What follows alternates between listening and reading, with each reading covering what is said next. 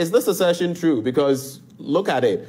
On Friday, all you needed to do, because the Right Honourable Bagwin was still in the seat. He was waiting for you. The minority side, they waited for you for 9 hours plus. No, he wasn't in the seat. And you were unable to show to actually see that through. Now, he's no longer available, and we have to go through a scenario that could degenerate into the exchange of fisticuffs and all of that. Is it true what this says? Your members, Nankasano, some of them don't support the E-Levy. You know that is not true. How would I know?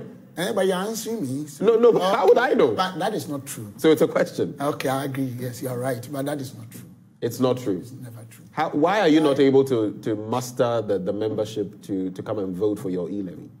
I don't think I particularly can answer this question because I was there. Most of our people were there.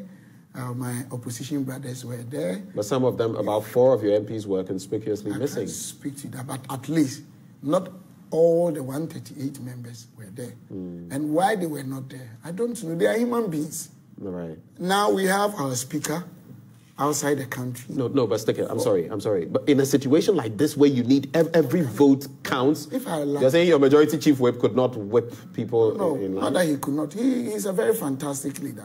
To me, he's doing so much work. But what I'm saying is that we are human beings. There are uncontrollable factors. Now, where is our main speaker?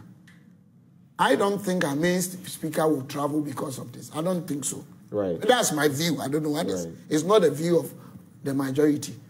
The majority thinks he's playing some games. I don't know. Majority, haven't seen anybody saying that. No, I mean, I'm just writing on. You're saying that is not the thinking of the majority, no. But you think that please don't he change. is. I'm saying that what I'm making, the statement I'm making now, it's my individual view. That's what I think. That's what I'm corroborating. It doesn't mean I'm right or even wrong. Okay. But we all know our speaker is not doing well. Right. And because of that, he's outside.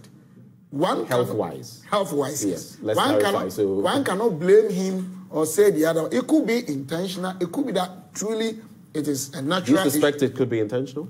I don't have any evidence. I can't say that. Okay. I can't say because I don't have evidence. I'm only wishing if indeed it is health issue, God should heal him because he's a great person. He's an asset not only to NDC or even MPP, but to this country where he is now. Right. You understand what I'm saying? But what I'm trying to say is that 1 or 2 of our guys who were not there, I really don't know exactly what was going on because asymmetric information. It's not everything you know here about multimedia. Right. There could be pieces of information very relevant, but you are not privy to. However, all that I'm saying is that I'm admonishing the minority brothers and the majority brothers to have this nation at heart. Okay, just to wrap with you, so do you think, and I'll give Suene enough time before I go back to Prof, so do you think today you can muster the numbers to push this? I'm praying and hoping so.